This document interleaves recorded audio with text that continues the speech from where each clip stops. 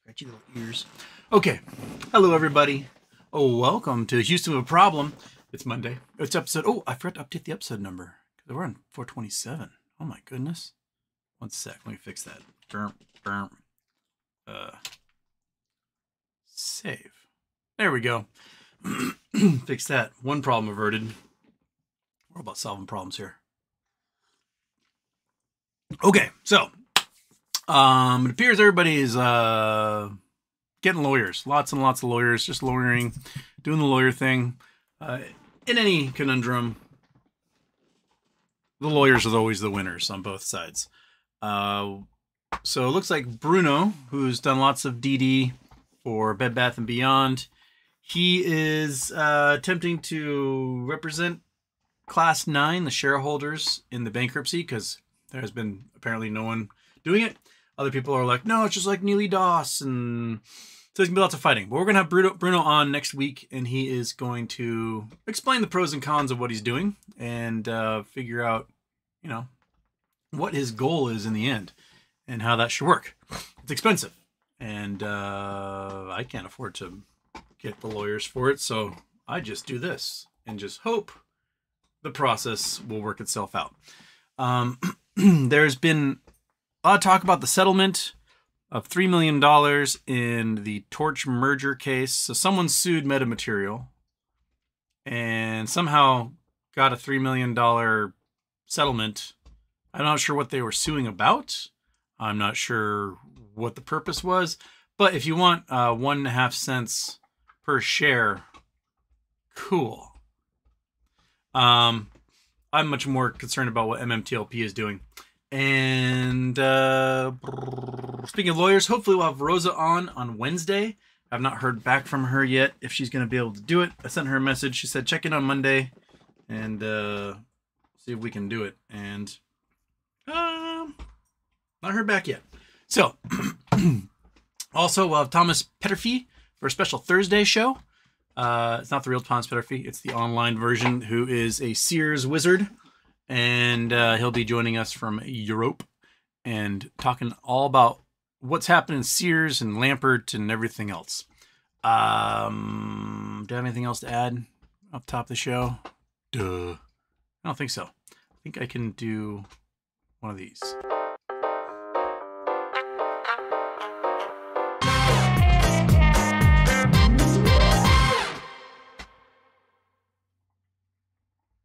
Oh, you know what? We can also do... Well, I gotta turn that one off because...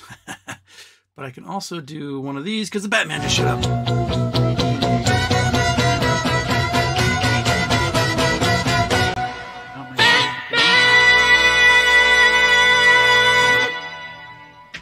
Get in there. Okay, I want to turn off the Batman. Okay. Oh, you know what? The other daytime intro was still on. Boom. I'm making that mistake. All right, those are all doing their thing. How do I?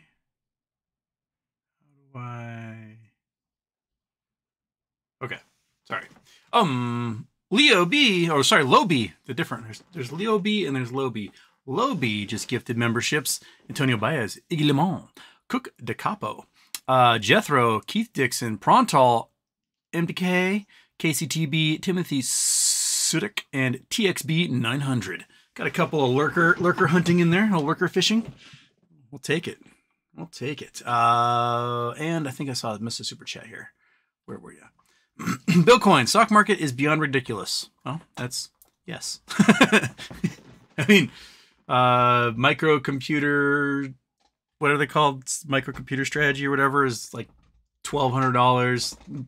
Nvidia is still climbing like crazy, even though it seems that a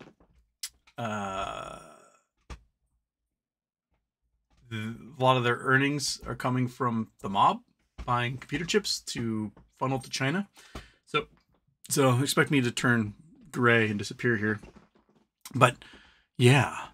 Okay, everything's off. Got that off. Oh, new sponsor. Viewer, her pen name is Ann Arbor. She wrote a memoir in honor of her mother, and she needs a little bit of funding to help get this sucker self-published and into bookstores. So she's about halfway there.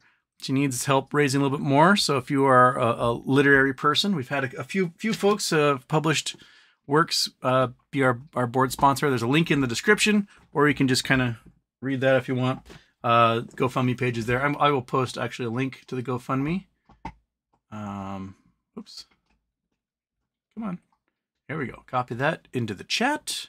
Bam. And help her out. It's a piece of work done with love in honor of a mom, and who can't appreciate that, right? And I'll probably post a link to the subreddit as well. To the chat. Daniel Batchelor, Houston. Just had chili and cheese on spaghetti. The world is doomed, or my GI tract. Not sure yet. Chili spaghetti. That actually seems like a combo that would work pretty well. I mean, chili is just like a modified version of pasta sauce anyway, right? It just has like, you know, it's just smokier. Nikes, happy birthday, dude. I heard GP can talk starting tomorrow. I'd love to see you interview your brother too. Thanks, P.S. Eat a moon pie. Gardner will never come on the show.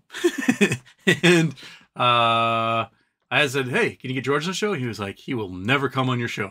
So those are the answers I got from that. Zioma got doing the third. SJ Chang 47 fourth. Jason Blackwell. Hey, Houston. The storm last night blew the awning off my roof. The insurance adjuster said I'm not covered.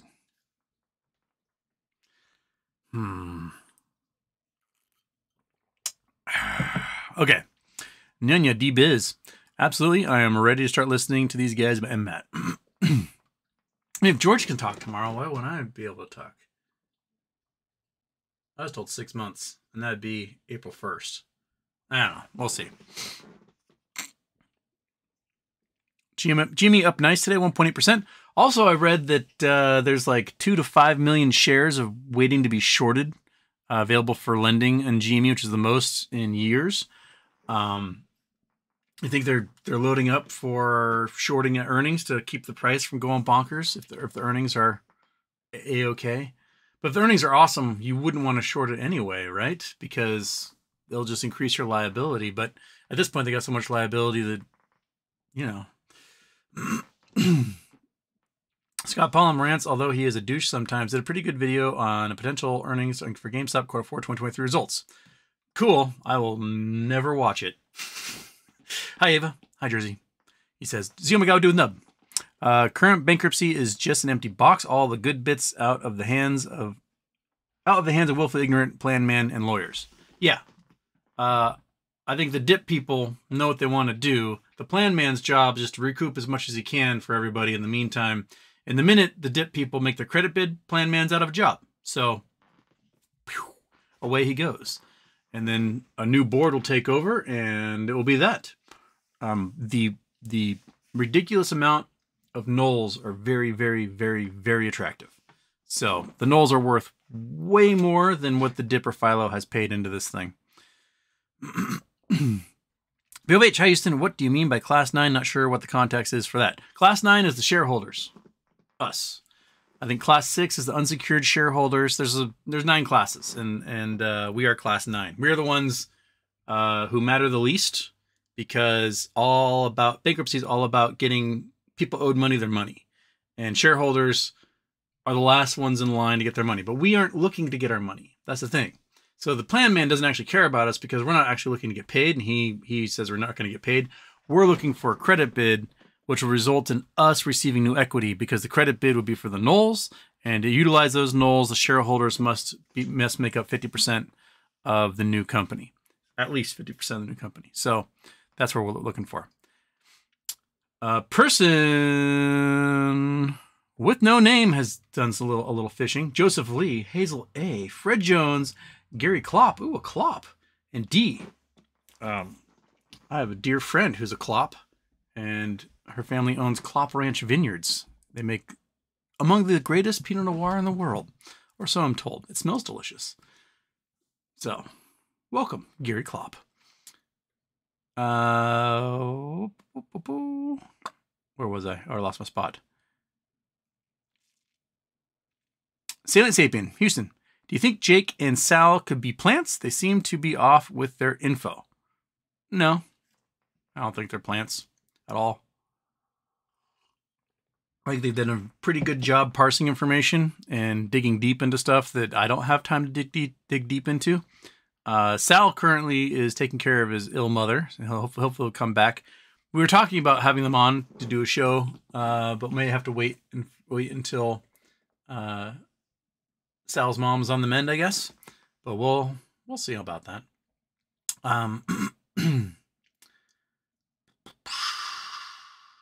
BOH. Oh, I did that one. Kelly Reed. It's funny how Houston and a lot of us here have been talking about the dominoes falling, being downvoted in other subreddits that want to believe that the economy is great. Well, dominoes are starting to fall. And unlike 2008, every type of debt is beyond toxic right now. These next years are going to be a roller coaster. The debt's a big thing. I'm not talking like federal government debt. I'm talking about personal debt, corporate debt, real estate debt, auto debt. Like it is. People are underwater on their credit cards. They're underwater on the new car purchases. They're underwater on their homes. They're underwater on their commercial real estate ventures. They're underwater on their Airbnb investments. Corporations are borrowing money like crazy to continue doing stock buybacks to keep stock prices from falling. But all they're doing is like vanquishing their capital on hand. I don't know if any of you guys saw John Oliver's show last night, but he went deep into Boeing, and not quite as deep as I was hoping, but he's only got like a 30-minute program. So he talked about all the big points that the McDonnell Douglas people, all they cared about was share price, and only caring about share price has destroyed the company, which has resulted in an erosion of share price. If you focus on making a good company that people trust and think is safe and valuable, your stock price is going to do great. If all you care about is a stock price and you start making shitty products that get people killed, guess what? They're not going to use your products anymore, and your stock price is going to erode like crazy. Their goal of cutting in half the development of the 787 from what they spent on developing the 777, right, ended up costing them $25 billion more than they planned. If they had just done it right the first time, it would have cost them like $5 billion and they would have been done. But no, they want to do it for $2.5 billion, and then they made so many gargantuan mistakes and made such shitty planes that there's $25 billion in 787s on the tarmac at Payne Field that will never fly. Well, maybe we'll see that. I don't know if they've torn apart yet, but might be able to see that on ye old Google Earth. I got to, where am I? Oh, I'm in Wyoming. Okay. Did you go there? Google Earth. Come on, there we go. Let's see if we can get Payne Field here. Okay. Everett. Payne Field, bam. All right. Here we go. Yeah. Well, some of these might be coming out of the big Boeing plant up here. So Boeing, one of the largest buildings in the entire world, is the Boeing facility up here that makes 747s and things. But I'm pretty sure that something like a whole row of these are 787s that will never be allowed to fly. So they just sit there. There's like 9 of them worth $25 billion, and they'll never be able to fly because they're such garbage. Look at the lovely little lake they have right there.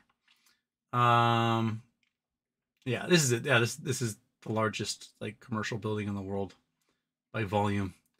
It's huge. 747s come rolling out of there. Well, yeah, it's absolutely ridiculous. Maybe these are the 787s. I don't know. I don't know my planes very well. But yeah, it's a whole bunch of them like taking up an entire chunk there. National Guard base. Yeah. Anyway. Dude, it's way too early. Get up there. Come on. It's way too early. Come on. Come on. Don't nuggy stare at me right now. Brandon Miller. Please ask Ron to talk to Ham Short Killer about Toxic Lynn Partners. I've sent a message to Ron. I don't expect to hear from Ron until he gets back from Italy, from the conference they're going to reveal whatever news it is they're going to reveal. But Ham does have a lot of people worked up into a tizzy. about Lind financing this, and he's got a lot of good examples that Lind seems like whenever they throw some financing a company's way, that company magically just dies within like 6 months. So I think it'd be a good thing for Ron to answer, and hopefully he's got an answer for us.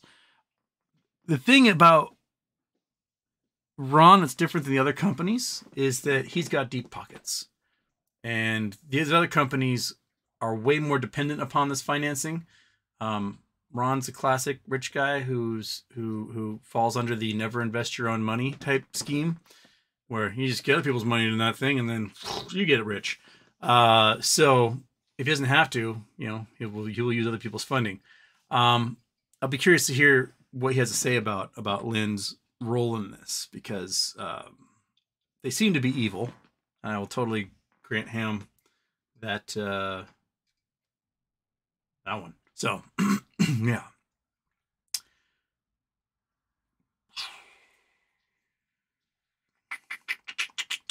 Javier, good day. Houston market closed with a red dive, BTC up, GME up, no labs up. Will no labs ever come back below 50 cents? I wouldn't doubt they'll try, but I think they're going to be popping out news here pretty regularly about progress. And each time they do that, the press release will go out. People go, oh, maybe I should get in on that, until they finally get that FDA approval. And then all of a sudden it's on.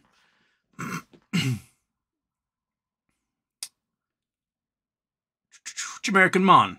Happy birthday, Houston. Mon. We'll catch you later. Have a good one. You too. Peasant claims.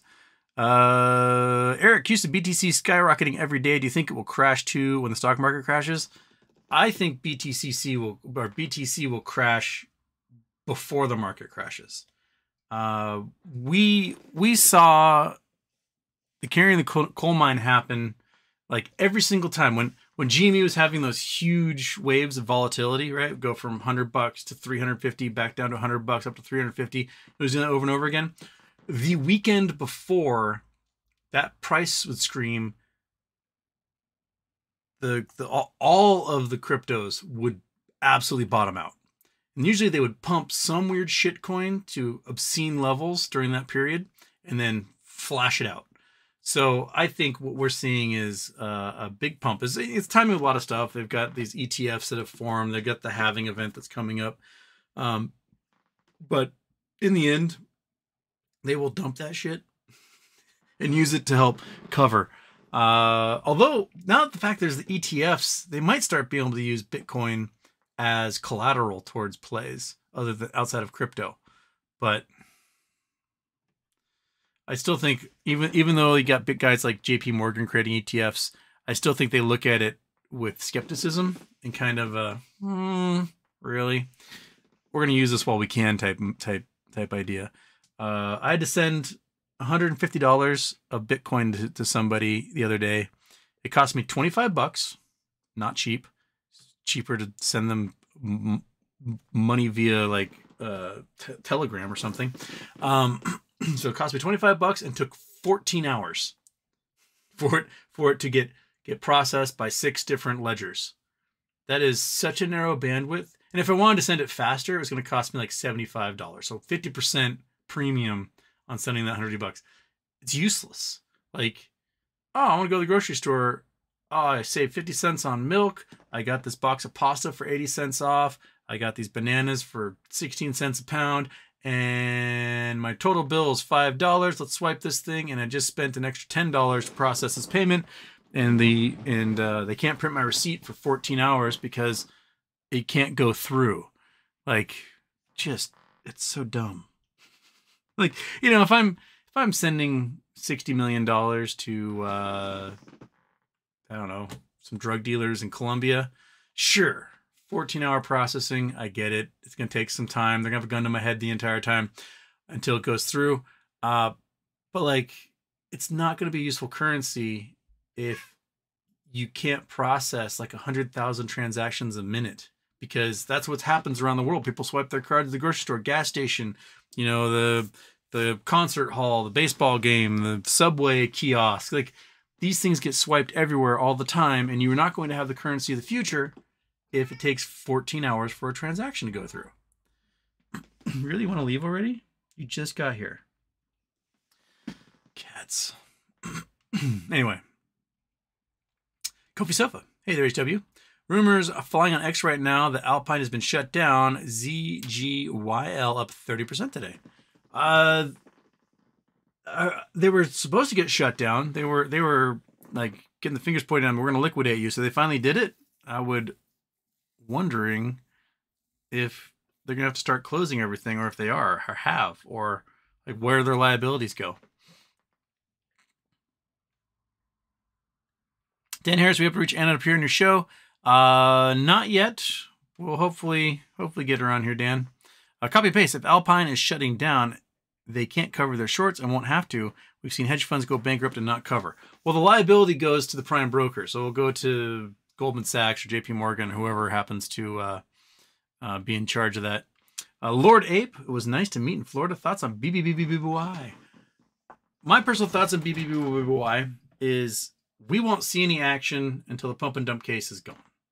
That we've got a hearing coming up on the 17th with the stalking horse bid stuff, and I don't see that hearing taking place until the pump and dump is out of the way. So I would not doubt if we see it postponed yet again. So we just sit, we twiddle them thumbs, and that's what we got. We just thumb twiddle. I do think that there's a plan for a credit bid, but I don't think we'll see it until the pump and dump case is out of the way, because I think Ryan Cohen is behind the credit bid, and what I don't think he wants is to give Judith and Todd the ability to keep suing him, even though this case should have been thrown out a year ago because he never qualified under the terms of 16B anyway. The judge should have gone, yeah, this doesn't work, toss it. That's what he should have done in the first week, but still going. So either Plan Man takes over as plaintiff and then they reach some sort of settlement and it's gone, or they dismiss entirely and just toss the case. If Todd and Judith are in there, like if they like the how do I put this? The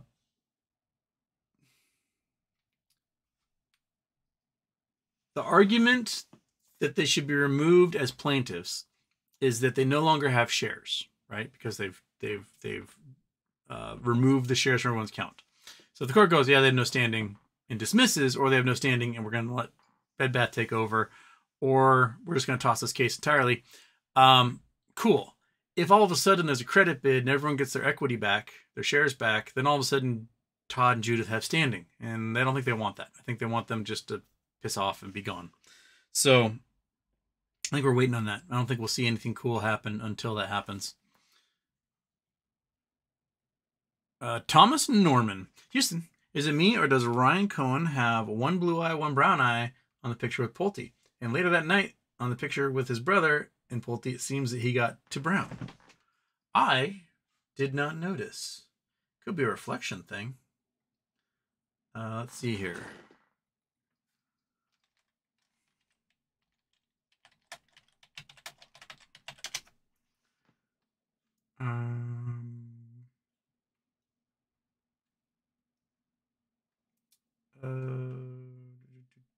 I don't see. Where's the stupid picture? So they managed to delete it from the internet. Let's see here. Panthers. THERS. There you go.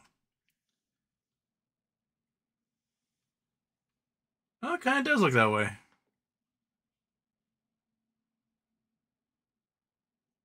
Oops, gotta turn off the Google Earth. There we go. And oops, nope. There we go. Okay, so it does look, he's got a blue eye there, and looks kind of like a brown eye there. I think that might be flash or light coming in. But yeah, it does look like he's got two-tone there. Interesting. Might be lighting, because I don't think I've seen other pictures with him. Ryan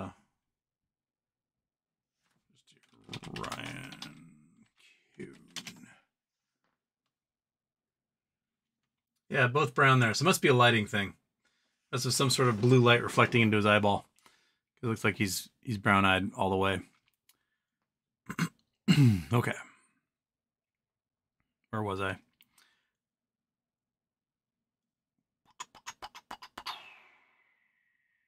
Scott Lumley, Houston. Did you see that Canadian pension plan unloaded a $46 million New York office building for $1? Yes. Also, a 24-story building in Allentown, Pennsylvania just sold for $20 a square foot, which is ridiculously low. Commercial real estate is collapsing. Julio sent me an interesting article talking about all the commercial real estate bonds have been sort of like rejiggered, and that it made the bonds that are due in 2024 jump from about $500 billion to about $1 trillion in maturities. And we're not going to see any of those things get paid. We're just not. They're not going to pay them. What then? Well, now you got $1 trillion in liabilities, most of which is going to reside with regional banks, and most of those banks are going to get seized by the FDIC, and that's it. They're going to be done, which means the bigger banks are going to get even bigger. Who knows what chain of custody is going to happen on those buildings? Like, are the big banks going to assume control of those buildings for a penny on the dollar? That might be what happens. Like, so let's say you have a $100 million building, right?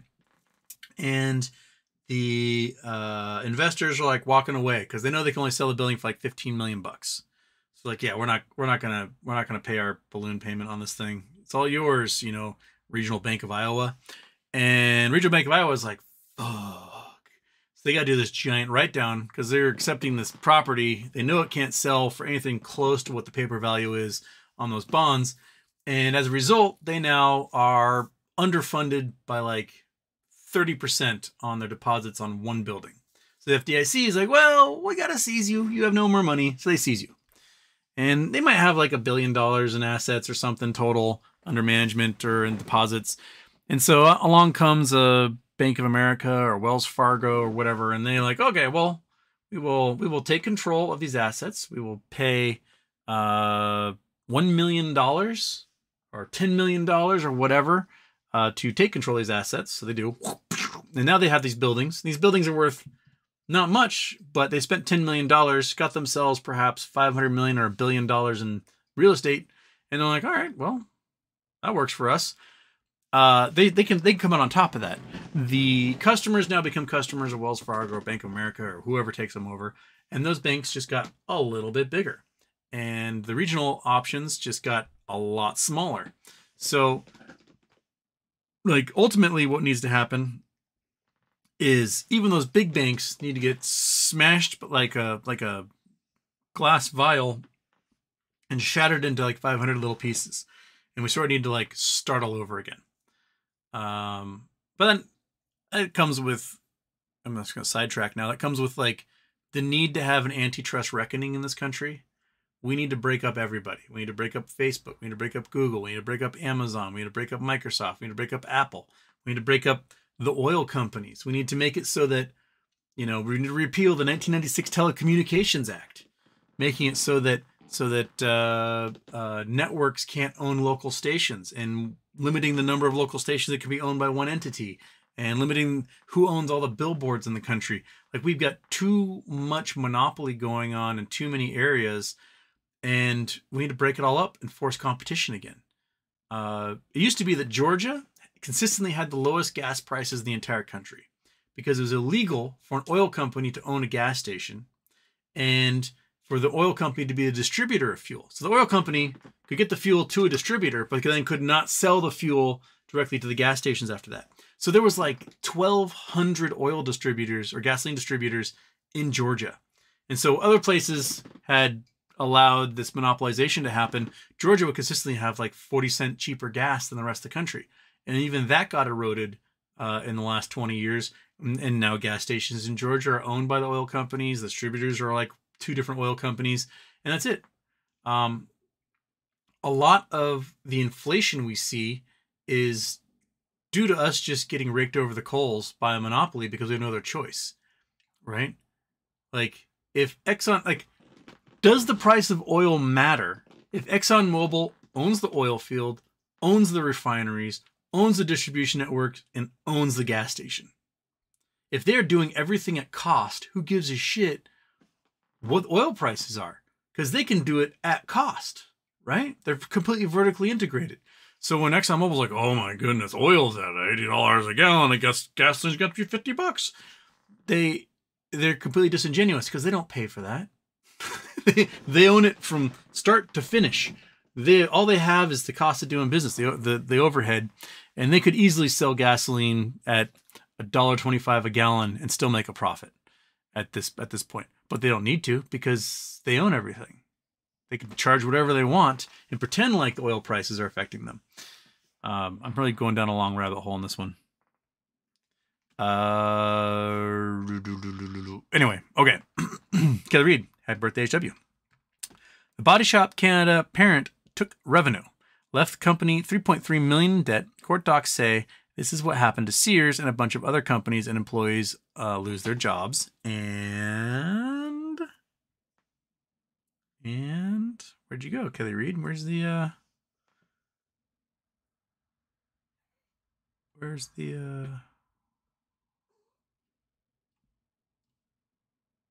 and Kelly Reed, I don't see where the and finishes. Frozen State, Richard Joseph. And ... I think we're gonna get a lot of answers from Monsieur Petitfy on Thursday as to what Eddie Lampert's goal is and what he's doing with it. So we'll just leave that and somewhere. Leela, Macy's being bought out. Yeah, Macy's is going to go from like department store to more boutique. I think their goal, like in an economic recession, you either want to go super discount or you want to go highfalutin. And I think their goal is to become highfalutin boutique and like cutting their stores up, making them smaller, and then leasing out space in their storefronts or their boxes, whatever they're, the mall anchor tenants, those things. And go from there. When the economy collapsed into 2009, boutique high-end stores still did really well because rich people just don't care. They aren't going to go to Sears. They're not going to go to Kmart. They're not going to go to Walmart. They're going to go to where the best things are sold and just buy them because they don't give a shit. They're making $50,000 a day on their investments. They don't care what the price of a pillow is. They just want the best pillow and just buy it and move on because it's a drop in the bucket to them.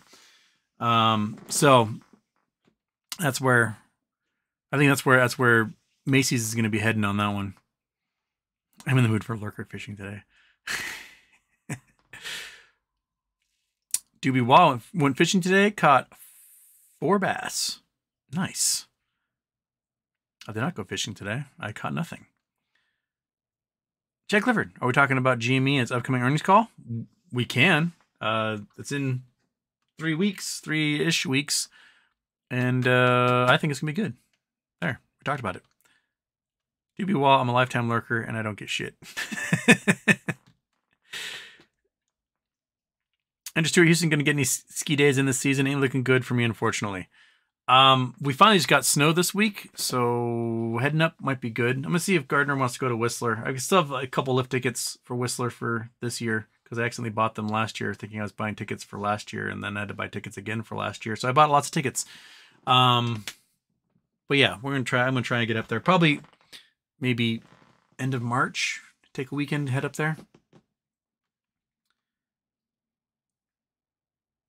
Yogi 2012, do you think that lawsuit could generate an unmatched share count and show a judge massive short position? I don't know. I think they'll just pay out according to how many shares exist. And that's that. Because the PIL of 1.5 cents a share is nothing for the hedge funds. They don't care. So they'll just pay the PIL and move on with their lives. And that'll be that. I don't think the lawsuit did anyone any good except for the lawyers. Like, who the hell settled for that much? Why they bother suing the company itself? Why didn't they sue, short players? Why, like, Why was Matt having to defend themselves on this in the first place? I don't get it. I don't even know what they were arguing.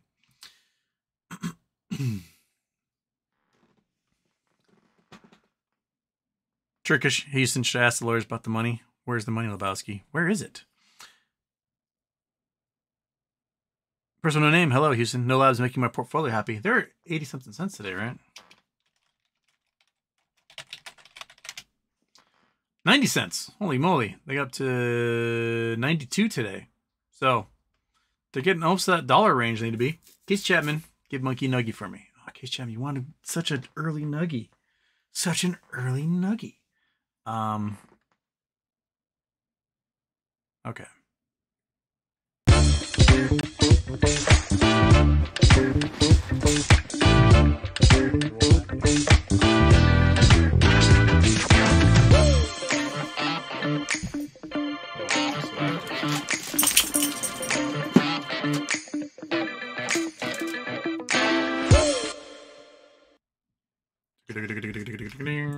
Can you get it? Can you get it? It's right there. It's right there. Can you get it? Can you get it? Oh, one stinky beef.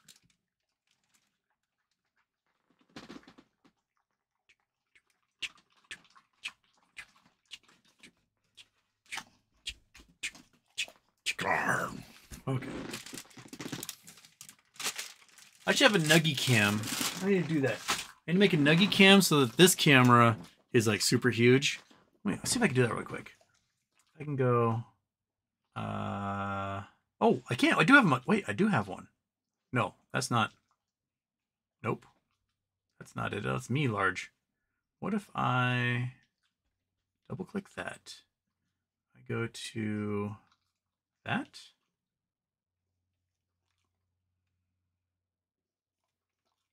Nope, that didn't work. That just turned black.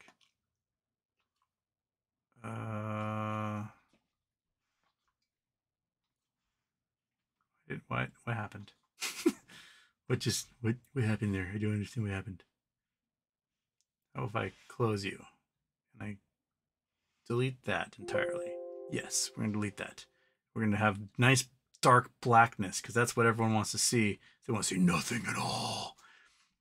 Video capture device. Add source. Monkey butt cam. That's what we want to add. Okay, add source. Bam. Monkey butt cam large.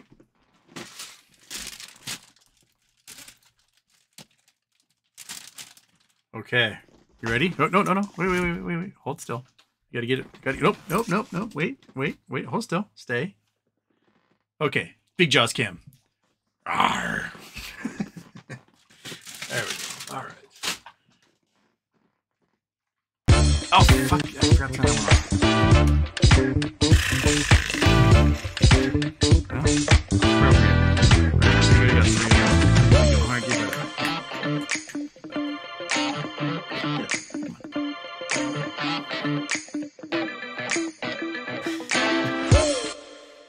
Okay. Wait, what the hell happened there? How come I disappeared? What the?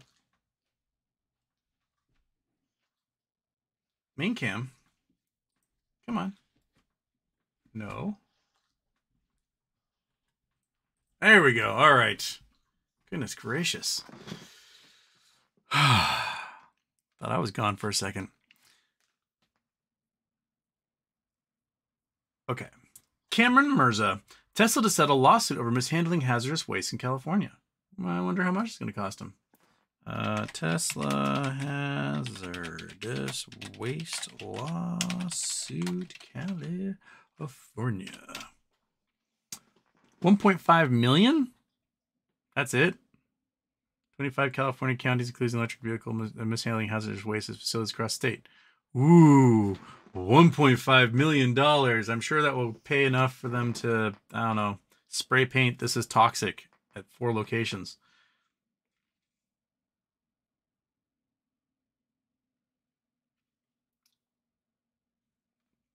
Investigators digging through Tesla's trash discovered hazardous waste violations at more than 100 facilities. Allegations Tesla mishandled hazardous waste point to a systemic failure of the company's California facilities. This is no simple accident or one-off event. No less than 25 counties sued. Agreed to pay $1.5 million to settle the suit. That's such a 25 counties are going to split $1.5 million.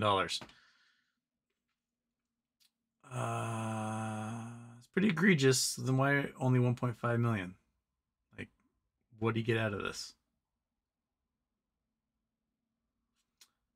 Lead and acid disposed of improperly. The lead was known to vaporize and get into the air.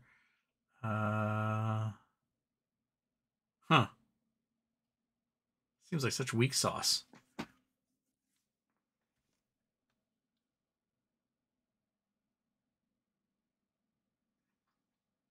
GM paid $773 million when they illegally dumped stuff. So why on earth is Tesla paying $1.5 million? People, why? Why do they settle for something so puny? Joseph Lee, when will Citadel be liquidated? And have you seen their assets versus securities now you purchase? Yeah, they've like a $1.5 billion disparity between their claimed assets and the securities sold, not yet delivered, which is silly. Absolutely silly. Leave Elon alone and pay no attention to the banks who lent money for Twitter. That means Julio wants me to talk about how the banks who are stuck with holding the bonds for Twitter are desperate and trying to figure out a way to get their money back because it doesn't look like they are. Twitter lost $38 billion in valuation in the first 6 months of Elon owning it. So it went from $44 billion down to $6 billion. And my guess is worth a lot less than that. You can just tell by the fact that they make about $7 million a quarter off of blue checks. Woo! And they have no advertisement. And it seems that they are posting ads that aren't labeling themselves as ads, which is illegal in a lot of countries. So they may get some fines from European countries for that.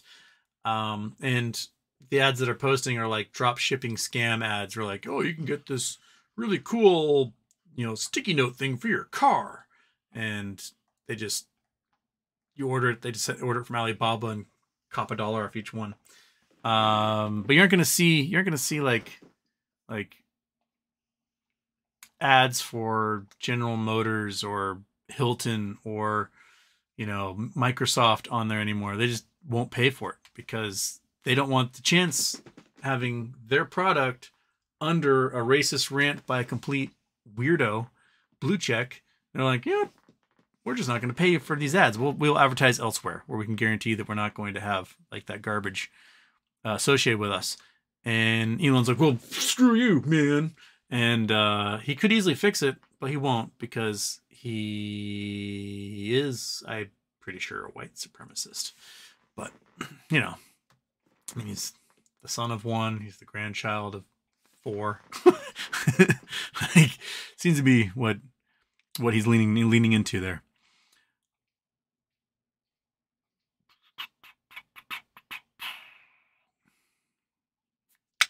Milk flavored soda. What happens if you submit your data to get settlement from the MS lawsuit? Does it affect your NextBridge shares?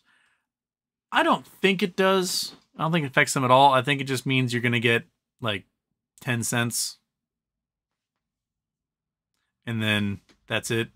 I don't think it's worth anyone's time or effort. The postage stamp to send you the check is going to be worth more than what you get in return. Ape Ghost Moon Protocol. Houston, what is your hedge against the coming economic hard landing? Meme stocks, and when I feel like it's going to turn like crazy, lots of puts and lots of investment into inverse ETFs. And that is, that's it. I mean, where else can you go? And then hopefully make a little killing off those suckers. And then take all that, invest it back in index funds in the SPY as soon as I feel like it's at the bottom and let it climb its way back out again.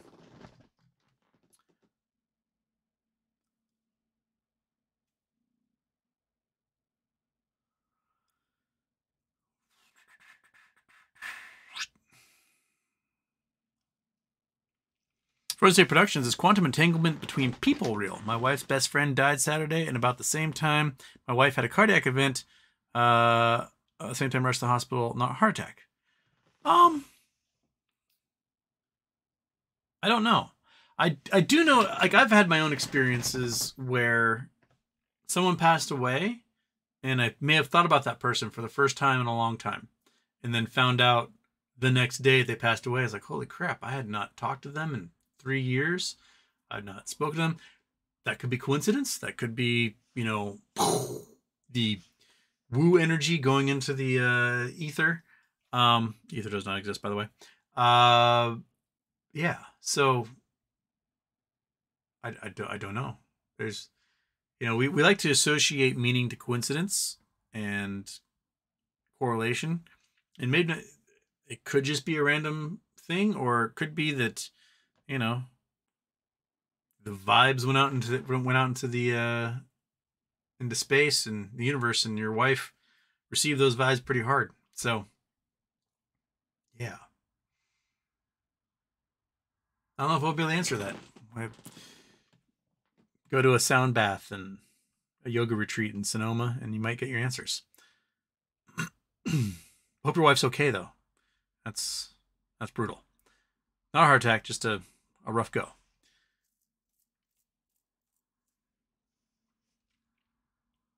Richard K. What's Monkey Butt going to do with her MMTOP settlement? Chili and SpaghettiOs is an Ohio thing. Skyline Chili. I heard Skyline Chili is pretty good. What are you going to do with it, buddy? What are you going to do with it, huh? Are you going to go get more nuggies? More nuggies. Her nuggie intake actually is down overall because not having the car fixed yet means we haven't been taking our normal drives into town, so she can stop at all the shops and see her friends and just get fed like crazy with lots of milk bones and nuggets and beef jerky and dried whatever thingies are that she gets. So she's probably a slim figure right now compared to what she normally would be.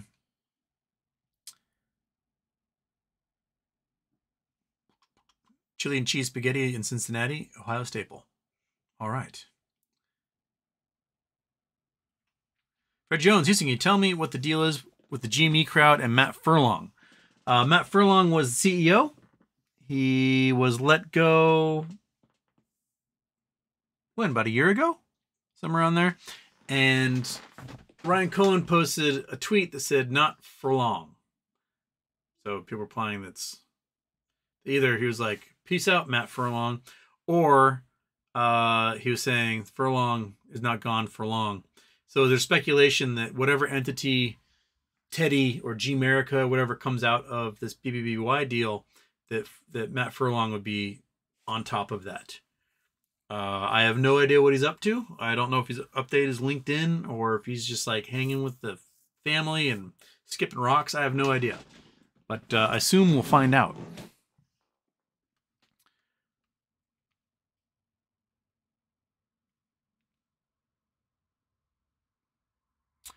Hazel A. Houston, I'm a BBBYQ gal. Do you think we'll ever hear any good news? Yes, I do. I think we'll hear good news, but I think it's going to be on a timeline that's longer than we want it to be, and we will just twiddle our thumbs until then. DRS America Mo asks, when Sears? Well, hopefully we'll get some answers from Thomas Petterfee. But I think Sears is about 2.5 years out still. That's what the plan admin needed for liquidating assets, such as real estate. They have something like $8 billion in real estate, which would come out to, you know, like $30 a share or something.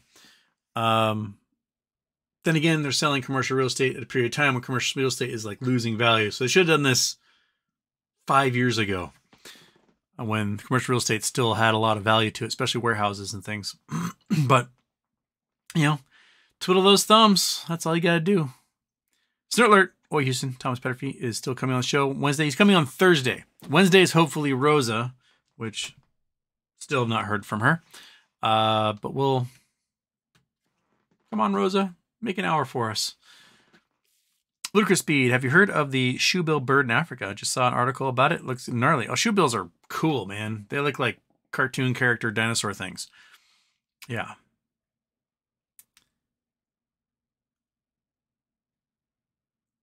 BKs, I think the class action is all about getting a share count. I believe that maybe how Dole Foods did it. But what do I know?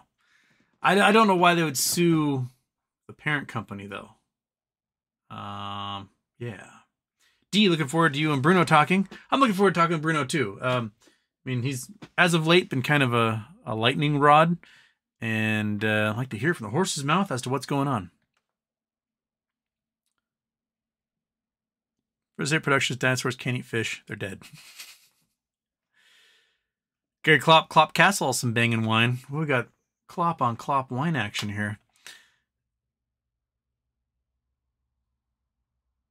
Is a Cable One. Hello, world. Hello, is a Cable One. Robert Hurt, is there an organization that would support Rosa with what's going on in her life? Or going on in her life? I think Rosa is the organization that's supporting her. She's got a ton of clients. She said she had to stop taking clients because she just has too many right now and can barely handle the workload. Plus, she's doing what she can to halt the bombing in Gaza because she's losing family members and friends and all sorts of people. And she's just got a lot going on. Plus, she's got their own lawsuit that she's hoping will get favorable word from the courts on her appeal. And I think she's just running around doing lots of work and hopefully not running herself ragged.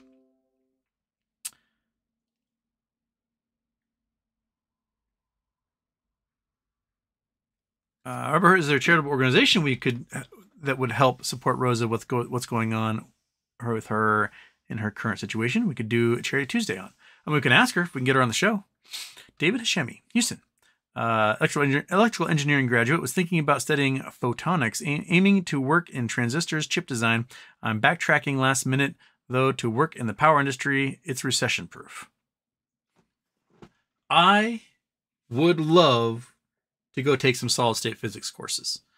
That's the one thing that I really missed out on that I always wanted to do was I want to learn how to make circuits and have a better idea of how to make transistors and chips and just build all that stuff. So cool. I would love to do that.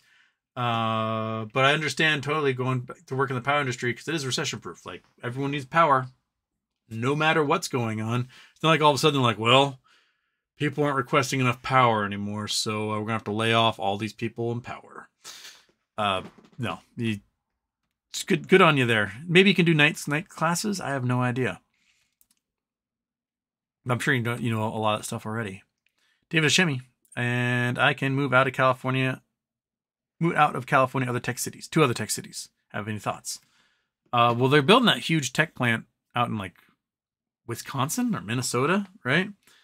Fat Cat, what do you think about it? Are you going to make ceramic transistors? I don't know. Where would you like to live? I guess that's the question. For me personally, geography is more important than jobs. Like I would rather live in coastal California than Minnesota. So, like when I went to college, geography was all I cared about. I wanted at least the ocean and or surfing. And so I turned down scholarships to like Wichita State. Like, no, I'm not going to Kansas. I'm not going to spend a winter in Kansas just to play baseball in the freezing cold for 2.5 months. I'm going to go somewhere else. So yeah, I would rather play like community college ball in California than play for the greatest team in the entire world in like Houston, Texas, because it's not for me. It's not. Geography is way more important. So I can't answer that for you. Dan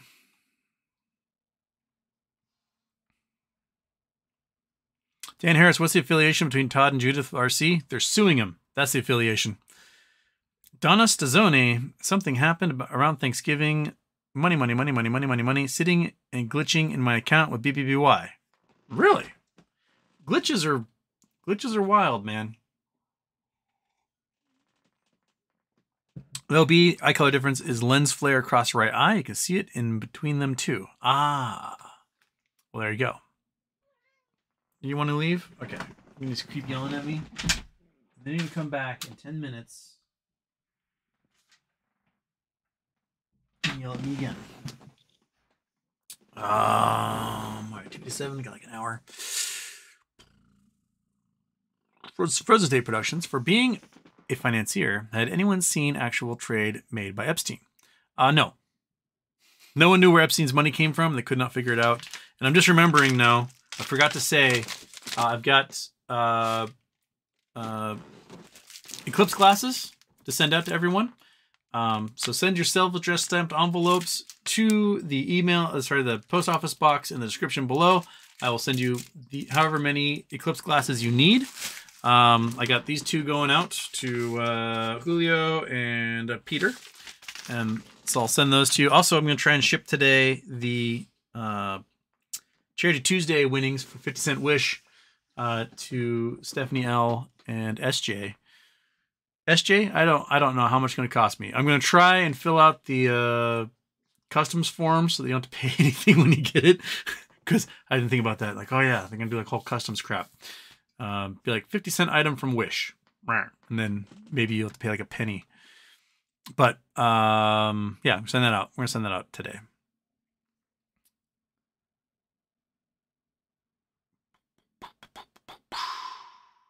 But yeah, no, I don't think anyone saw any trades made by Epstein. I think Epstein just sort of accrued cash, and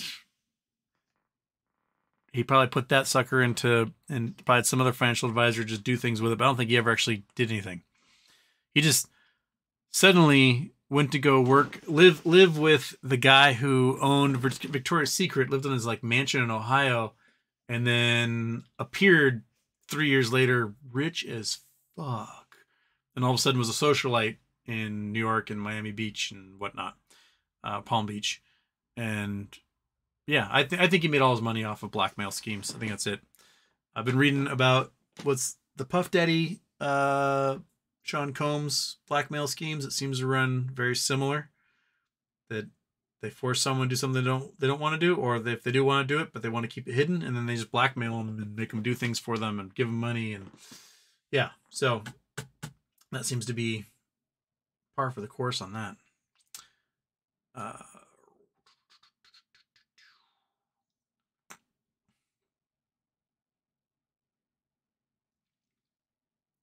Cabo.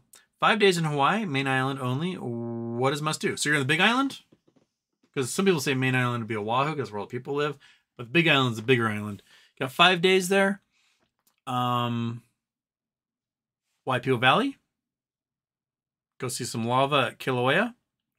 Go to the top of Mauna Kea and get a tour of telescopes. Hit like Hapuna Beach. And eat at White Guava and Hilo at my friend Dean's restaurant. Those are the things that you should do. And I'm sure you'll find other stuff to do. There, you can do like the zip line things and go ride horses, and but sitting on a beach is good. Jumping off a cliff off next to a waterfall into a big old pool of water, that's also good. Going to South Point. My favorite place in the entire world is South Point. Go jump off the cliffs in South Point, swim around. That's a must do as well.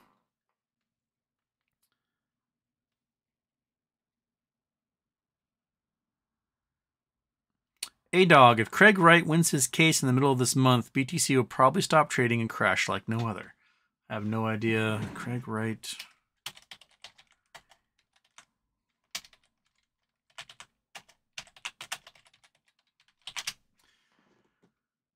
Wright's claims of being Satoshi Nakamoto, the creator of Bitcoin, were met with skepticism and labeled a brazen lie by Copa's legal team. The focal point of the dispute centered around the copyright of the Bitcoin white paper and the intellectual property rights associated with the Bitcoin. Oh, okay. Oh, he's that weird guy that's claiming that he created Bitcoin, but then apparently doesn't know how any of it works. Is that right? Wright may face cross-examination again on Friday. Let's see what's happening here. He said to retake the stand Friday to defend allegations initially made by his former lawyers that their correspondence submitted to court had been doctored. Craig Wright may face cross-examination Friday in the ongoing trial scrutinizing his claims of having invented Bitcoin. He is set to defend new allegations that emails intended to be shared in court were doctored. All witnesses in a UK trial challenging Australian computer scientist Craig Wright's claims of inventing popular cryptocurrency Bitcoin are through testifying, save for potential return appearance by Wright to defend his emails former lawyers have alleged were faked. Although Wright went through cross-examination for several days during the weeks-long trial, which began on February 5th, he'll likely take the stand again on Friday morning to defend new allegations, along with digital forensics expert Patrick Madden from the plaintiff's side. The trial stemming from a lawsuit brought by an alliance of crypto industry heavyweights and developers could decide if Wright's claims of being Bitcoin's pseudonymous inventor Satoshi Nakamoto hold true. The plaintiff, the Crypto Open Patent Alliance, COPA, hopes the trial's outcome, should it confirm Wright is not Satoshi, would end his legal battles with the broader crypto community working on Bitcoin. After Wright made a reference last week to some emails between him and his former legal representatives at Ontier, his current lawyers were compelled to submit those emails to evidence. An inconsistency forced them to check with Ontier for the accuracy of the correspondence submitted by Wright's wife, Ramona Watts. Ontier then responded the emails appeared to be not genuine. COPA is set to put the new allegations of forgery to Wright on Friday. Counsel for both COPA and Wright this week tried to undermine expert witnesses for the other party, particularly questioning their indifference. Wright's team on Monday questioned COPA expert witness Patrick Madden on why he enlisted the help of COPA's counsel at Bird & Bird LLP to organize the findings of his investigation into Wright's claims instead of seeking independent help. On Wednesday, COPA Camp in turn asked Wright's expert witness Ziming Gao, who has authored multiple essays asserting Wright as Satoshi, whether he was truly an objective expert. In addition to Gao, cryptography and security expert Sarah Michaeljohn took the stand for COPA on Wednesday to defend, among other things, her finding indicating her cryptographic signings Wright did as proof he's Satoshi may have been inadequate. Well, sounds like a whole bunch of he said, she said there, but faking the email correspondence, that's probably going to screw you over big time, in my opinion. Okay. Snort alert. Oh, Houston. Regarding Thomas Petterfee, I watched the first 3 minutes now. Thanks. All right. Robert Hurt. Is there a website where we can buy a cheap commercial real estate? Sometimes on Bid for Assets it pops up. Let's see if they've started having any commercial real estate coming up here. Bank-owned property. That's probably what we want. No, they got no bank-owned properties at the moment? Really? Huh. Categories, real estate. Oh, maybe that's what we want. Okay, real estate auctions.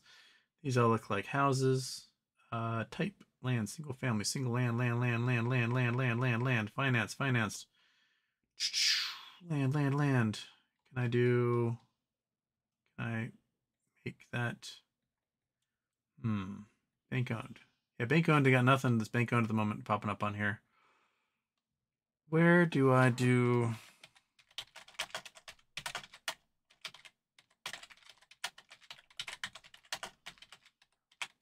I never thought about. No. Foreclosed commercial properties, 10x official site.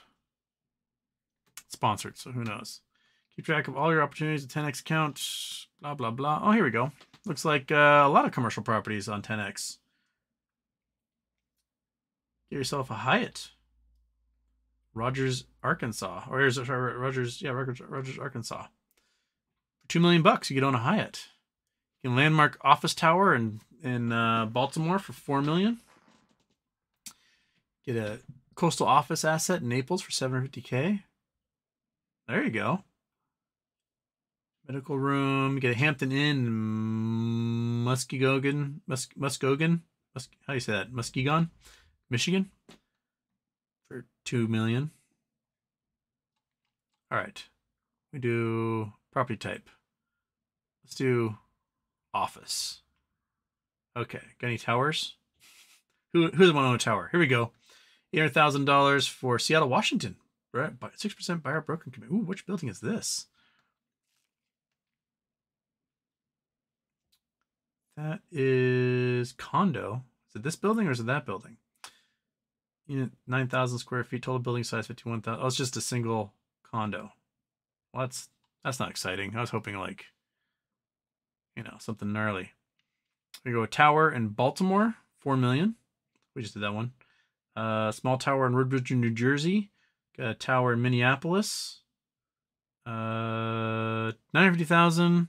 Galleria Corporate Center, full floor in office building. I mean, in the right office building, full floors go for like 30,000 a month. High-end office condo. 10 Fortune Park, 95% occupied, $3 million. That's a fancy looking thing in Indianapolis.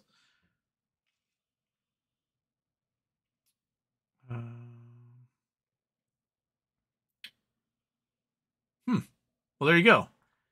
10-x.com. That looks like a good spot to do your do it. LoopNet, commercial foreclosed real estate as well. Got downtown Seattle right there. Camp Pickle.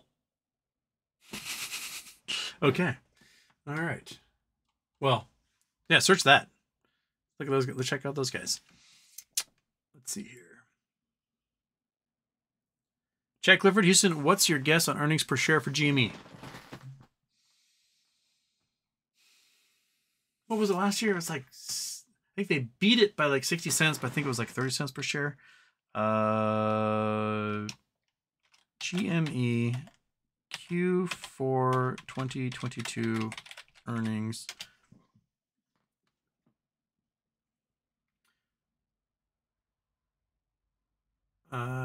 So they had 16 cents a share in 2022. I'm leaning towards between 50 cents and $1. I know it's a big hype on my part, but I think that they've been sort of juking the stats for the previous 3 quarters in order to really just hammer home a hell of earnings for quarter 4. Yeah, I think it's gonna be more. 16 cents last year. They were projected to have a loss of like 60 cents or something ridiculous like that, and they ended up just crushing the earnings. So, yeah, I mean they had a gross profit last year of 499 million, almost $500 million. So that's the type of money you can start doing a 25-cent per quarter dividend on and not hurt. I'd say do it.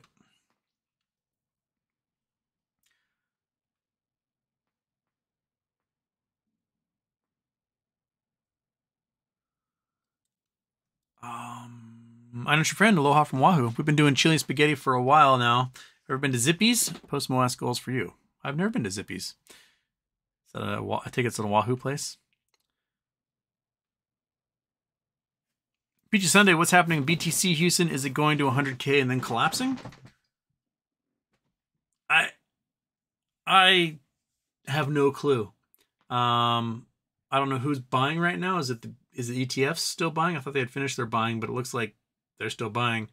And why would you even bother investing in ETF when you can just get the coin itself? I don't get it. I don't know. I don't know. I know it's got incredible volatility. I know the bottom's going to fall out of it because that's what it does. Hit 69,000 last time and then dropped to 15. So if only I could buy puts on BTC, right, monkey? Right, monkey butt? She's still eyeballing the nuggies up there.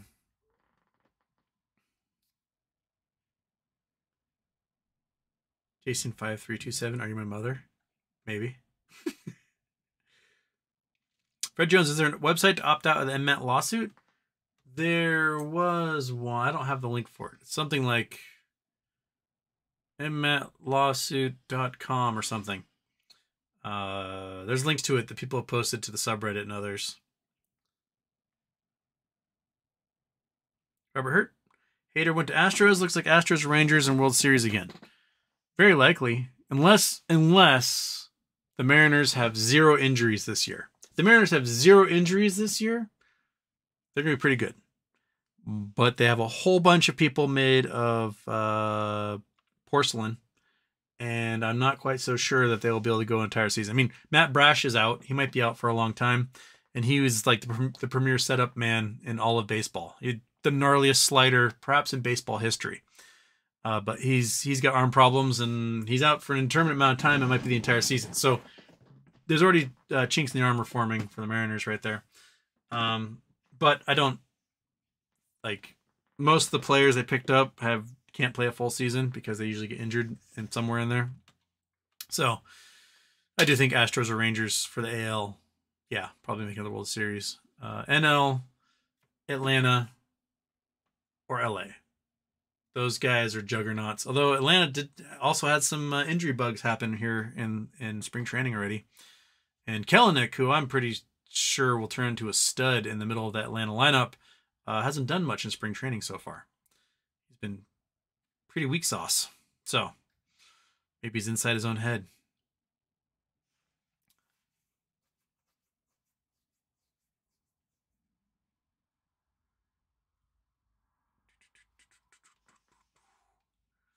Hot Pocket Rebel told my wife I can make a bicycle out of spaghetti. You should have seen her face when I rode pasta. I need to start charging for those. Robert Hurt, Seattle starting a rookie that could win the strikeout title. On which side? Hitting or pitching? Hot Pocket, does Jimmy have an earning date announced for quarter 4 yet? Want to gamble and buy more options? I think unofficially it's the 27th. So let's see here. GME Q4 earnings call date.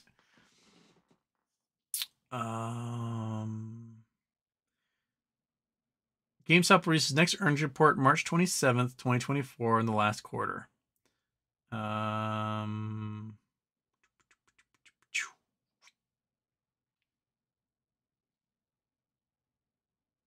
So it looks like March 27th. Wait, no. This market beat says it'll be Tuesday, March 19th. Zach's investment researcher also says 19th. Yeah, let me know, man. What's it going to be?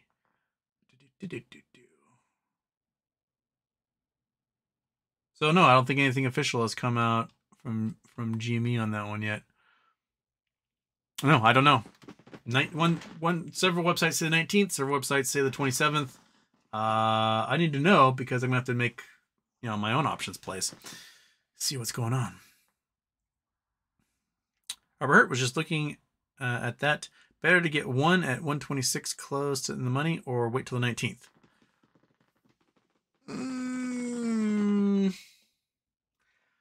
I'm probably going to make my play the Friday before earnings, whichever that is. Because there's going to be lots of IV, the implied volatility, which is going to cause the price to go up. So I'm going to wait for theta decay, and I'm going to do weeklies and be a degenerate gambler in that respect. So that's what I'm doing, and I'm looking at 5 to 7 out of the money, somewhere in there. Because if it goes up $10, I can do $300 to $500 off each one of those, and get them pretty cheap, so I can get a lot of them. That's where I'm leaning, and if I miss out, then I miss out, and that's that. So I know going in full well that it is a complete lotto ticket play, counting on the fact that they had fantastic earnings last year for quarter 4, and that they'll do it again for this quarter. They've been kind of gaming the system to set it up for that. So that's what I'm leaning towards. Oh, there's a reset of the chat. Dang it. Hot Pocket Rebel. Big week for No Labs. Ron is getting ready to show off that sexy new device at the lunch in Italy. What's your cost basis, if you don't mind me asking, Houston? I'm at like 75 cents, somewhere around there. I should have bought more last fall when it was like down to 25 cents, but I didn't have any ammo at the time. I wish I had gotten more, but yeah, I'm around there.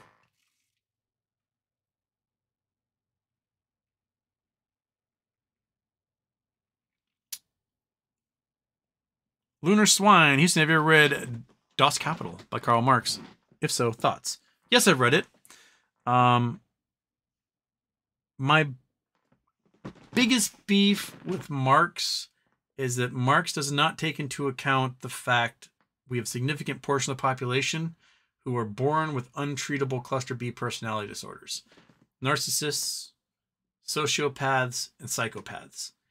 And his utopian ideal is that, hey, if all the workers band together, we can easily handle this thing. But the problem is that the people who gravitate towards the top of leadership are often complete psychos, and they will game the system for themselves in a way that will be the detriment of all of society. And they've got no checks and balances to take care of that. So that's my biggest beef with communism. Like, if everybody can be voluntarily in a commune and do that stuff, cool. The minute you make it involuntary, you're going to have the bad people rise to the top because there's nowhere else for them to go, because they don't have like businesses to get to the top of. They're going to be like, well, the only system in place is this communist structure. So if I want to live the good life, I've got to be in charge of the communist structure to guarantee that I'm going to have the good life. And that's what they will do. And they will game that system and take full advantage of it. And Marx never considered that ever. Utopias are impossible because people got broken brains. And smart people with those broken brains figure out ways to game the system for themselves. And that's my biggest beef with Marx. I would love for us to all get along and, you know, stick it to the man, have high quality of life, but the man always ends up on top no matter what system you have. So you need at least a system with checks and balances. And what's happening with America right now, we used to have strong checks and balances. We used to have great antitrust legislation. We used to have great financial regulations, and we've eroded all of that. So now we are going towards the opposite end, where the business people control way too much, and there's not enough power in the government to be the checks and balances on the psychopaths. And now the psychopaths have, you know, giant banks, giant corporations, and giant everything else, when they just need to get smashed into 1,000 pieces. Just spread thin. That's what we need to do. I would say, you know, there's lots of laws you can enact. They can be checks and balances on the psychopaths without directly being like, fuck you. Like, let's say if the CEO makes more than, I don't know, 150x the lowest paid employee, right? If they make more than 150x the lowest paid employee, you can't do stock buybacks. You cannot give away equity to executives as form payment, and you cannot have tax breaks on your corporation for any reason. You can't, like, let's say you're ExxonMobil, right? And your lowest paid employee makes $30,000 a year, and your CEO is making $100 million, right? Exxon would not be allowed to take any money from the U.S. government as form of, but right now they get like $35 billion in aid, because they really need the aid, right? And they would not, like, you just make it so, hey, you either pay your lowest employees more or pay your executives less. Pick one, right? And if all of a sudden you made it so the guy who running Exxon is only making, you know, $1 million a year, which is more than enough for somebody to be an executive of a company and live a comfortable life, you might start having more quality people apply for the job than the complete psycho nut jobs that seem to run companies like that. I don't know. There's a lot of things we could do that would be analogous to like the Retail Investor Protection Act. Ripa. Robert Hurt, let's buy Tesla's power and rediscover free power. Wouldn't that be great? Not Tesla, the car company, but Tesla, the Nikola Tesla. Robert Armstrong is here. David Hashemi. I want to buy a piece of land. Ideally, I'm not sure which state yet. I want to build some houses for my old parents, grow some food, tend to some cows. Well, that's a far cry from electrical engineering. I commend it. I have no desire to grow my own food or tend to some cows. I'll gladly let somebody else tend to some cows on some land I have. Like, have at it, because cows are hilarious. But I don't want to be responsible for anything. Lunar Swine, Houston. I finally read Stranger in a Strange Land. It was fantastic. Then I read Time Enough for Love. Total dog shit. Heinlein, when Heinlein got older, he got kind of lazy and was much more interested in like writing three ways into his books than like cool sci-fi. I think the turning point was probably Friday. Every book after Friday was like, eh. Friday was like half cool, and then everything else. But no, Stranger Strangeland I think is one of the best books ever written.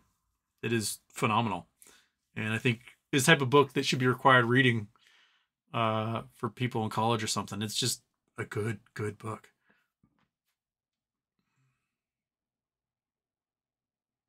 It's a factory. Ether does not exist, by the way. That's what Big Ether wants us to think. Lunar Swine, Epstein was a Mossad agent. That's where the money came from. That's also been a theory bandied about. But I think he was just blackmailing people. I think he just had parties, traffic girls in there. Rich old men would bang little girls, and he would film it, and then he'd blackmail them into paying him lots of money. Otherwise, it would go to public. And that's where it would go. Gazelle Maxwell's dad was a very famous, notable Mossad agent. That's what I heard as well. So, yeah.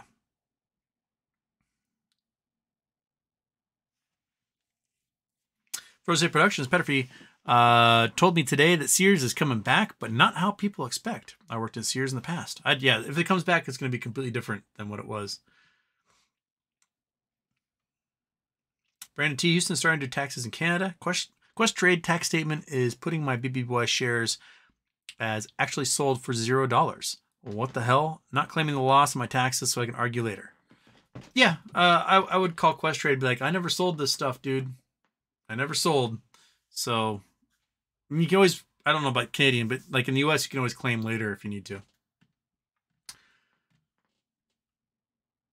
Oh shoot, I missed a super chat from Case Chapman. I'm trying to figure out if BBBY needs to file a 10K. Their bonds are trading, so they are legally required to, but are they exempt from reporting obligations because they've gone dark? And thoughts? I think they're exempt in the gone dark stage. Until they've officially like reorganized and come up, they don't have to do that. I think. Don't quote me on it, but I think you're right. I think it has to do with the gone dark that they don't have to file that stuff. So Julio gets to 5 memberships. Tyler Lewick. Cali Bowl got one. Hey, look at that. Logic Dustbin. Justin Walden. Bob. Here we go. All right. Way to go. Way to go. All right. 3:25. I got 35 minutes. Brandon T. Oh, death taxes one. We did that.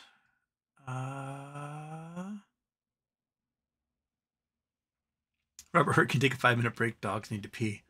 Well, just turn the volume up and head on out.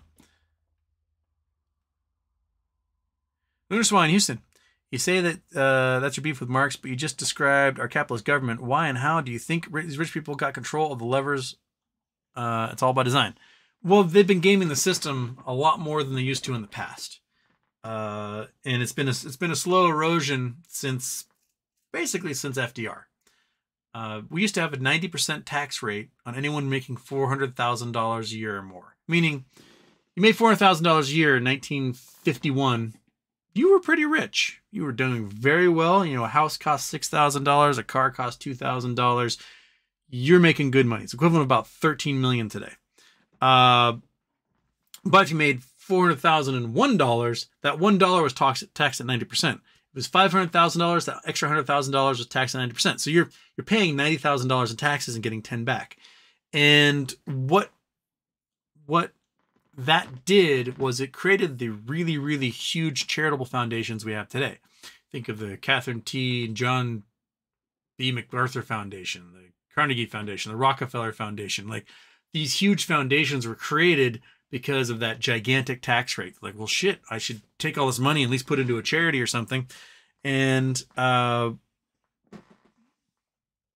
starting in the 60s, we started eroding that. We started chopping away at the tax rate, and it got chopped way down during the Reagan era. So that rich folks were all of a sudden paying you know, a very small portion of their income what they used to pay back in the past.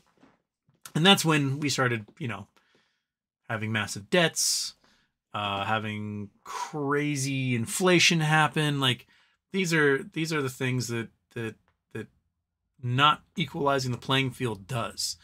Now, the Great Depression would have been a catalyst for a communist revolution in the United States had John Maynard Keynes not introduced Keynesian economics. In Keynesian economics, you know, a lot of people talk about quantitative easing, quantitative tightening, but it's not just that. It's not just like, oh, we're going to tweak this interest rate here and there, which is what the, you know, Masters of the Universe want you to think it is. It is also massive spending during recession to get people to work, and then reinvesting when times are good.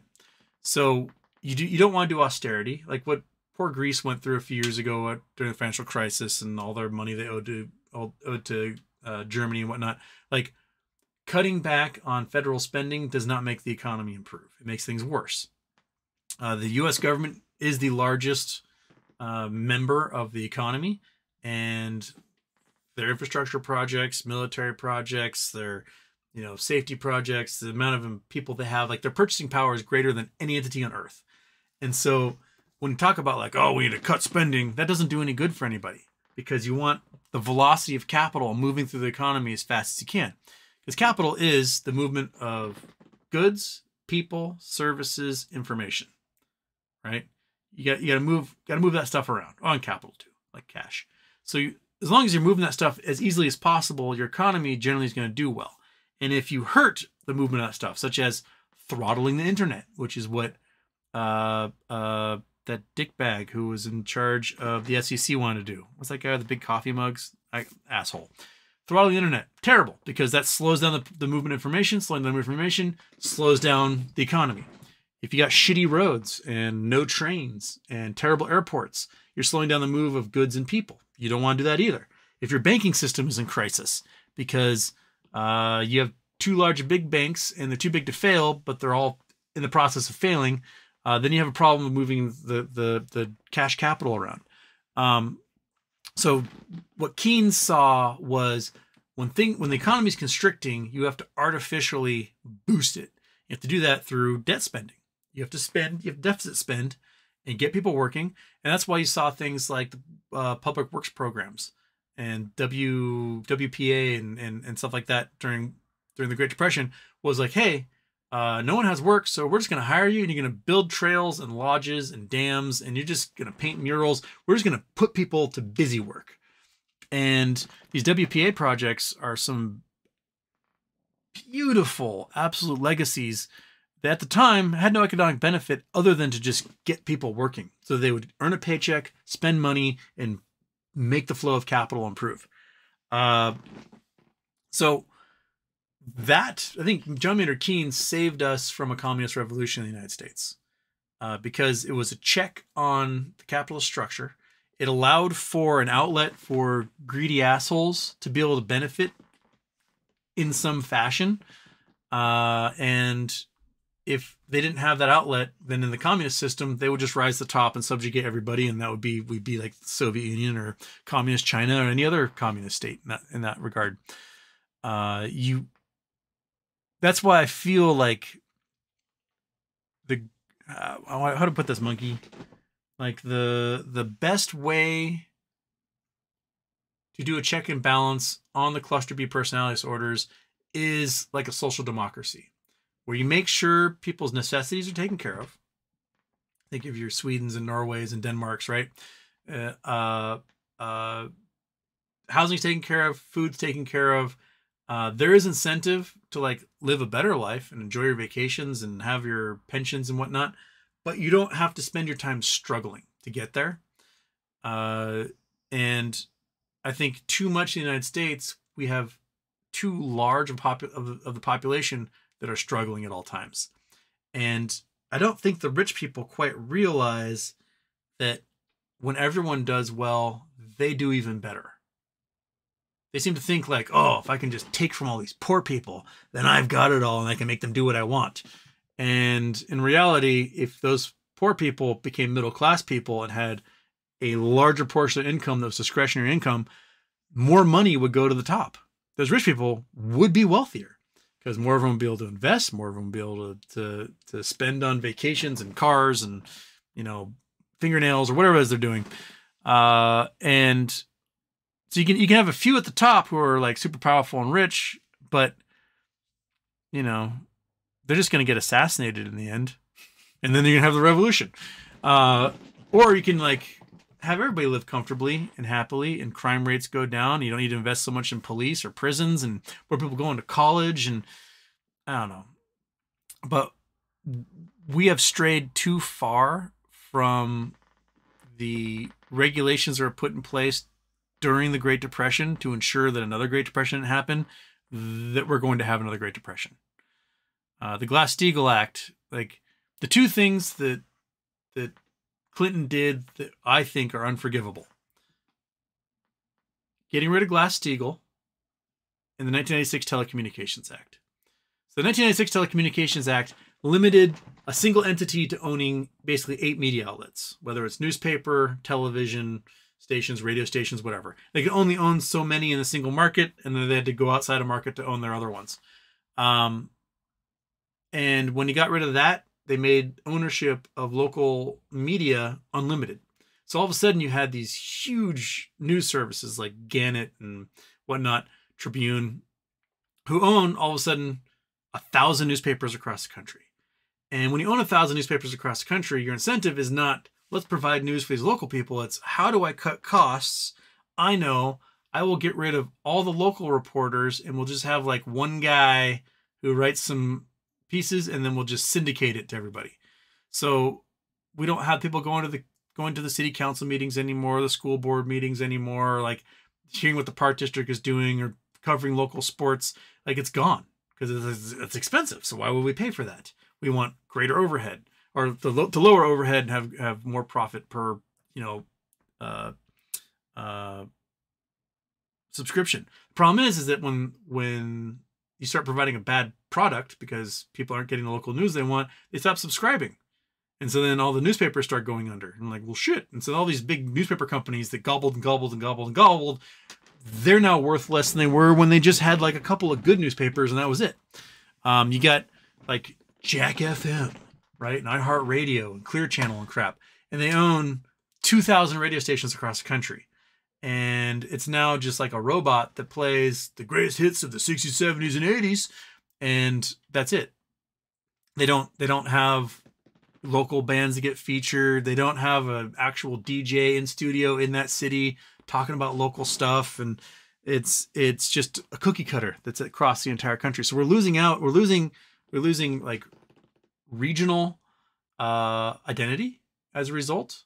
We are making it almost impossible for up and coming bands to get breaks on these radio stations. We don't have local news anymore. And a lot of them like Sinclair are just straight up evil. You know, Sinclair bought up 1,000 television stations across the country. And now they basically have like, hey, every news broadcast, we're going to talk about something that's a little fascist. And we're going to get you angry so that you want to be a fascist too. And that's what they do at the Sinclair. They are a fascist-owned piece of shit company. Here in Seattle, Como 4 News are owned by Sinclair. And they have some evil fucking news stories to make people really pissed off and be like, you know what I'm going to do?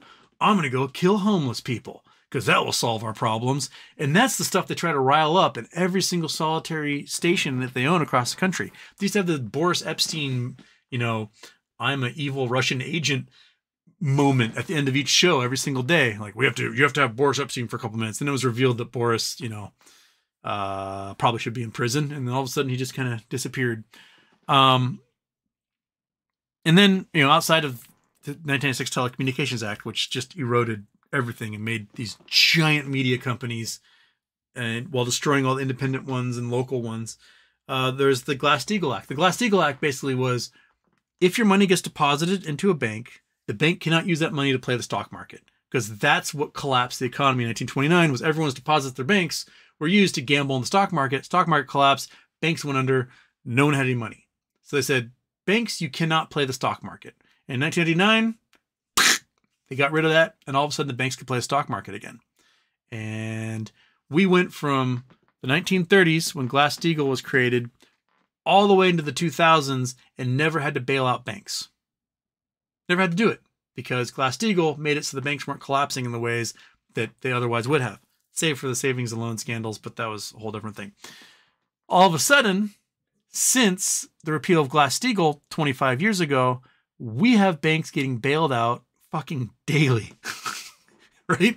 Because they cannot be trusted with their clients' money, because they're going to take that money and then go, come on, baby needs a pair of shoes, bling, and then gamble it into the market, and then they're going to go under, which is what we're seeing happen everywhere. So we have these crazy bailout programs and too big to fails and everything else. So like you can point to the sort of neocon, neoliberal, they're both very similar, workings of a cynical Clinton administration, basically creating the situation we have now, which got compounded by the Bush administration, making it so that, adjustable rate mortgages could be an infinite amount of the market. And, people just, and basically cutting away at our ability to antitrust monopolies. The enshittification of this nation is a juggernaut, and everything's going to get worse. Fucking daily. The internet is going to be a worse experience every day, because all of a sudden we're going to see just heaps of AI crap popping up in everyone's timelines, spouting gobbledygook, and people are just going to be like zombies watching it. There's going to be no human interaction. There's going to be no fact checking behind it. There's going to be no skill. It's just going to be like, I don't know, shades of beige is what's going to be our entertainment source and our news sources. And I honestly don't have much hope that things will get better at this point. We're just going to be AIing ourselves around in our little floaty chairs, like in Wall-E, getting bigger and dumber.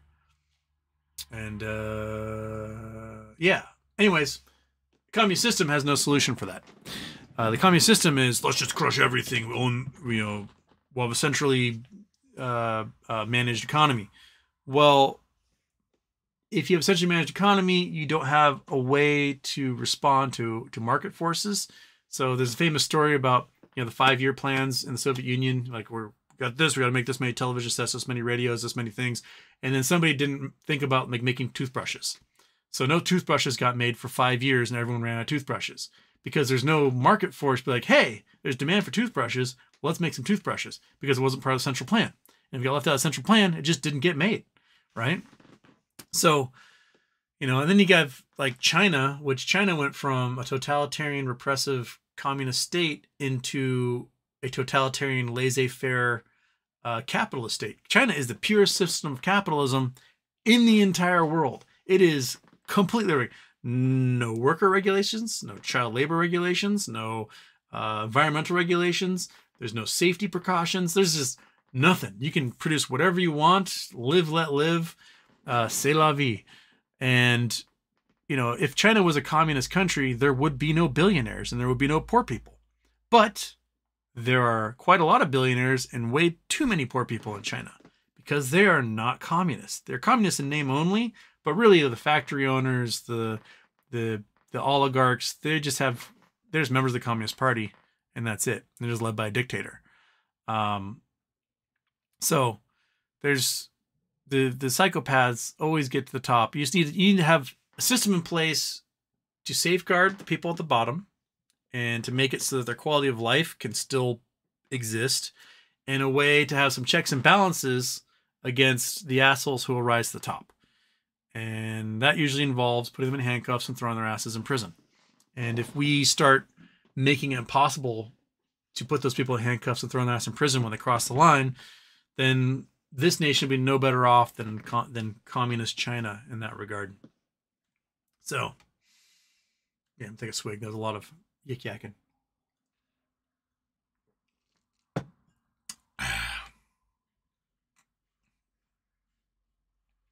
Notice why he never actually talked about capital itself, just your idea of Marxism generally. All right. So Marx basically said that in order to achieve this utopian communist society, right, that you have to be a fully developed industrialized capitalist system first. Like you have to have lights in every home, roads, industrial capacity, all these things. Nowhere on earth has a nation attempted a communist state that has been industrialized first. Basically, it was farmers with pitchforks being like, communism! And they would overtake in a revolution, and then they would have no industrial capacity. It happened in Russia. They had to industrialize themselves after the revolution because they were agrarian society. Happened in China. They were agrarian. They had to industrialize themselves after they became a communist state. And without having the legacy or know-how of how to make factories and how to make an industrialized society and how to provide the infrastructure that's needed, you're going to do it really shitty. And that's what happened for 50 years. They had shitty version of industrialization. And even today, they still have a pretty shitty industrialization that is, cut corners at all costs, which is a very capitalist ideal. But at least in a modern capitalist system, you've got some sort of recourse when, like, you poison children with their baby formula, right? That the factory gets shut down and investigations happen and they fix it, whatever. In China, you don't have that because the state makes money either way. They don't care. And they don't actually care about the people. Caring about the people is a very, very, very important part to make a communist system work. And at no point has a communist nation cared about its people. They throw them into gulags. They work them like slaves. They starve them. They, have their own pogroms. And the people at the top, they always do A-okay, right? Stalin killed 100 million people, right? 60 million died of starvation during the Chinese famine. And why they died during the Chinese famine? It's not like they didn't make enough food. It's that the Chinese government forced the towns to export all their food, and there was none left for the people. Same thing happened with the pogrom in the 1930s in Ukraine. Was they basically stole all the food from the Ukrainians and starved them to death, and we're like, that's okay. They're Ukrainians. They're not humans. But yeah, the capital portion of Das Kapital relies upon an educated, industrialized society then becoming one that's owned by the means of production are owned by the people. And nowhere in Russia were the means of production owned by the people. Nowhere in China has the means of production been owned by the people. Nowhere in North Korea are the means of production owned by the people. Nowhere in Cuba are the means of production owned by the people. Nowhere in Venezuela are the means of production owned by the people. The means of production are owned by oligarchs at the top who just give themselves some military uniforms and call themselves communists. It's the same shit, just with a different dude in a different uniform. He's not wearing a business suit. He's just got medals on his chest, right? And I personally think that Karl Marx had a great idea that should have been expanded upon, but never had any checks and balances whatsoever to manage whether the people could actually take control of those levers and maintain control. Because every single time some psychopath rose to the top and subjugated everyone, just flat out. At least in a system where there's competition, you can have a couple of psychopaths battling each other and then having to like tweak their behavior in order to maximize profit and drive revenue, right? Like right now, we're seeing just what a shitbird Elon Musk is, right? We're seeing that he's not as bright as he thinks he is. He's kind of an asshole, that he's kind of racist, that he doesn't actually care about the environment. And we're seeing who he is as a person. And now Tesla in the earnings call are like, we expect car sales to drop, right? Because the folks who would have bought his cars are now like, ew, I don't want to buy his cars. I'll figure out a green vehicle from someone else. And that's the case. Whereas if we were in a system where we only had Teslas to buy, such as only could buy Ladas are pieces of shit. And they were the only car available in Russia for 70 years. So you had to buy a Lada. That's all you had. But the minute you had the choice to buy something else, post 1991, people got something else. They're like, fuck this Lada, right? I don't want to buy this cardboard piece of crap. I'm going to get a Toyota now. And that's exactly what they did.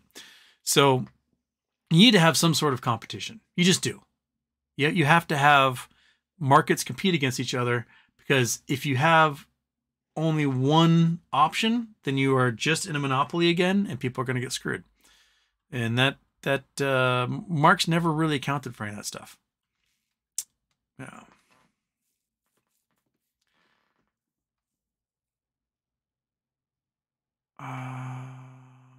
Joseph Lee, do you think RC will still give a possible dividend if BBBY case is still ongoing?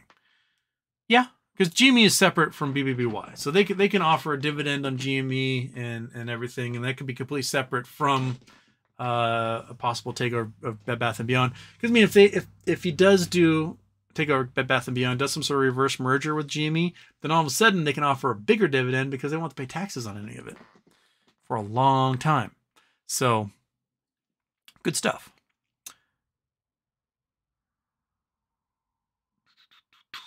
Chris Taylor shirt is badass. Top 10 for sure. It's a good shirt. It's got pineapples, it's got ladies, it's got martinis and pina coladas or whatever. It's a good shirt. What is this one? Oh, it's Tiki God. Okay, it's Tiki God.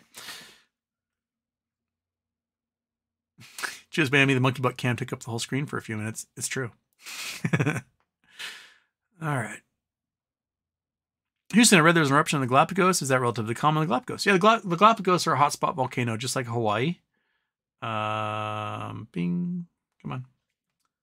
I'm going to leave Painfield here and head out. So, you got Hawaii, little hotspot volcano.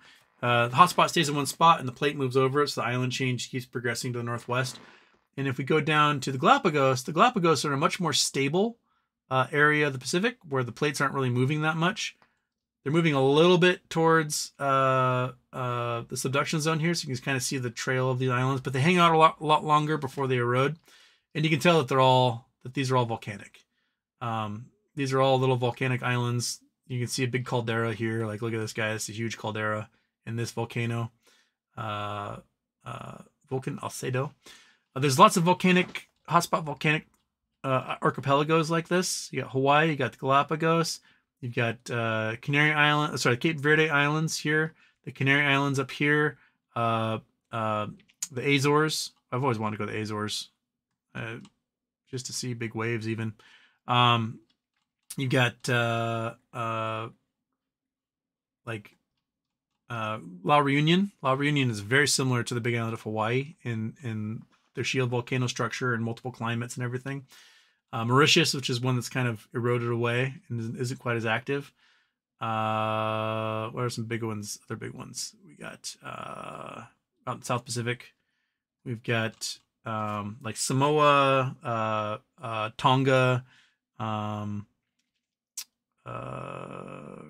Tonga. We did a charity for them. There's a hotspot volcano out here as well. Big eruptions. They happen all over the place. Hotspots are different than like island arc volcanoes. So Japan is an island arc chain. Saipan, Guam, that's all part of an island arc chain. Tahiti, Fiji, Aotearoa, that's an island arc chain. The Aleutian Islands, that's all island arc. The Russo-Japanese islands, I'm not sure what they want to call them anymore. Those are island arc volcanoes. The Caribbean, so when you get volcanic eruptions down here, those are island arcs. That's where two plates are hitting and one's subducting and then creating magma chambers that erupt. So they're different, but we do have hotspots around the world. Iceland is a hotspot volcano. So Iceland's a hotspot volcano that also happens to be the seam between the Atlantic and the Europe and North America. So there's a conveyor belt coming from the mantle, but also happens to be a hotspot right there as well. So it's got two forms of volcanism coming up. One from the conveyor belt coming from the mantle, spreading the two plates apart, and one from a hotspot that's just gurgling out at all times. Yeah, there you go.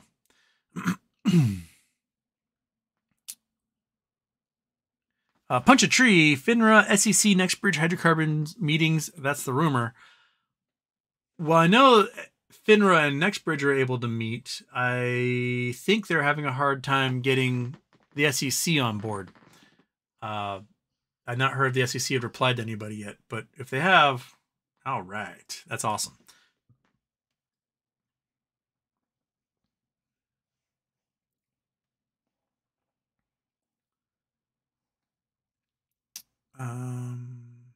Artist Shadow, self-simple automated chat. I don't know what that means. Mergers and acquisitions do not have any tax implications for existing shareholders of target company and the acquiring company, so you wouldn't have to accept tax loss on BBYQ stock during merger acquisition process. The problem is that they aren't. Some brokers are not listing it as a merger acquisition for the stock at the moment. They're like, hey, your stock is sold. Others have been like, oh, we sold it penny for the lot. You get nothing. When no one agreed to that. So, bad things. Oh, Wealth Simple automated chatbot response. Ah. It's like self-simple, like chief self? I don't know what that means. Lisa Saw Houston. Any theories why the first attempt to assassinate Alexei Navalny failed? Novichok, nerve agent, incompetence, or was it a warning he's on the hit list? I think it was they probably didn't use enough of it. Novichok seems like it's pretty lethal, but my guess is that medical staff caught it fast enough and were able to treat it, and they didn't use enough of it, so they got to use more. I mean, like the polonium stuff seems to work better when they poison people with polonium, because that just destroys their insides and they have radiation poisoning, and there's no bouncing back from that. There's no way to be like, neutralize that radiation. Nope, it's everywhere in their system, and they're just going to turn to like sludge, and that's that.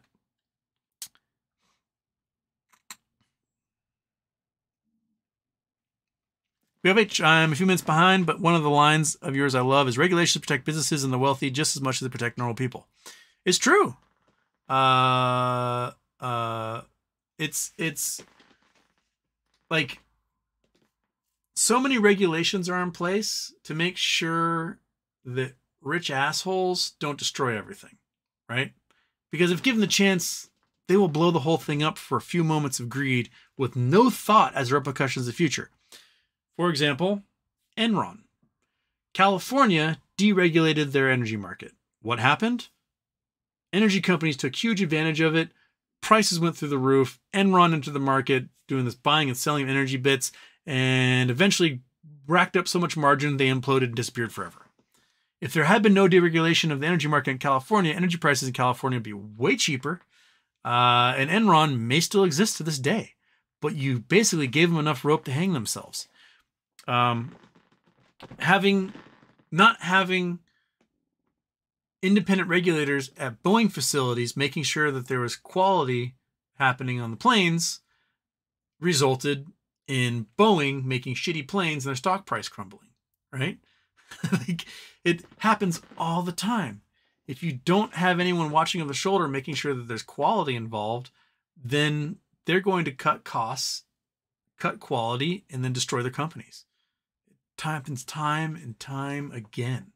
Like, you need to make sure that they're doing a good job, because they're not going to make sure they're doing a good job, especially if they don't have ample competition. Like, you know, there's Airbus and there's Boeing. There's two companies on Earth that make passenger jets. You got some smaller, like Bombardier makes little ones, and China's trying to make some little ones, but they're not making like big cross ocean jetliners. And if there's no competition making sure that they're doing a good job, guess what? They're going to start doing a shitty job, because what else are you going to buy, right?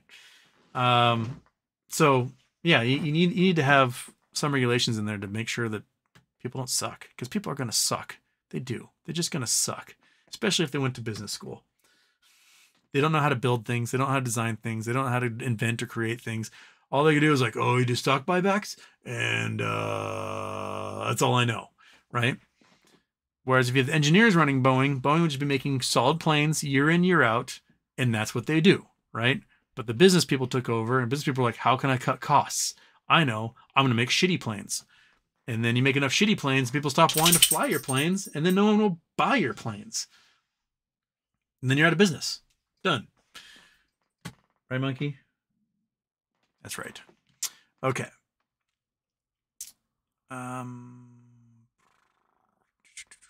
Michael Harrow may be headed to a WPA program again. If so, they should hire people to build the charging stations across country for electric cars. That would be an excellent idea. And be able to make the transmission and capacity to be able to handle that stuff. BFH Neolib versus Neocon. One saying I love is if you scratch a liberal, a fascist bleeds. Well, yeah. NK Houston is Houston is Beyond changing their IP to Overstock, or do they have two websites? Two websites.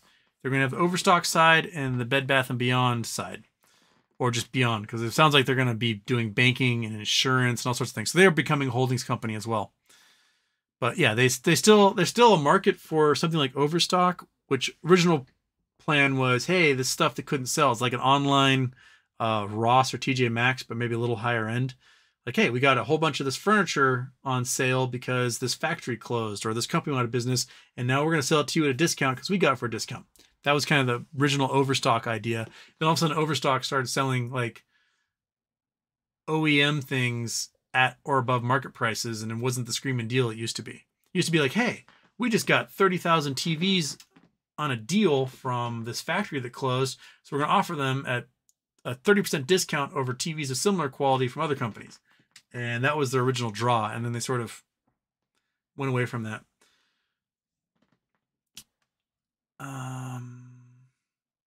Or is it because BPY can prove fraud, which means they can claw back everything sold during Chapter 11? That is an interesting theory. Yeah, because if fraud caused you to go into bankruptcy, you can claw it all back and reverse the whole thing. So, interesting. Yeah. I don't know if that's going to happen, but it's interesting theory nonetheless.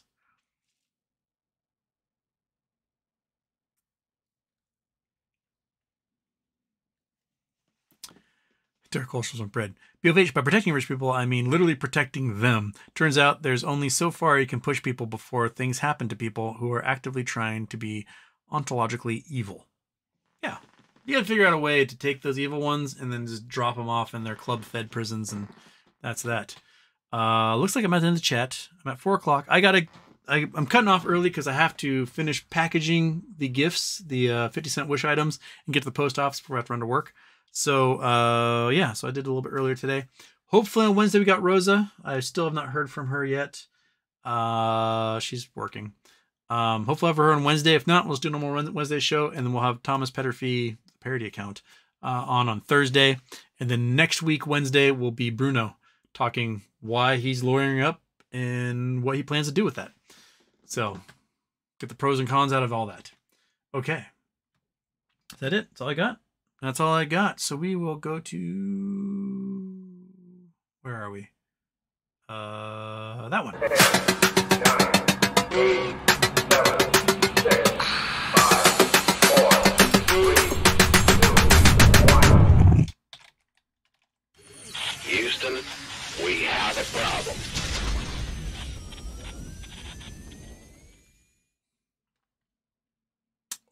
Oh, I gotta click the thing.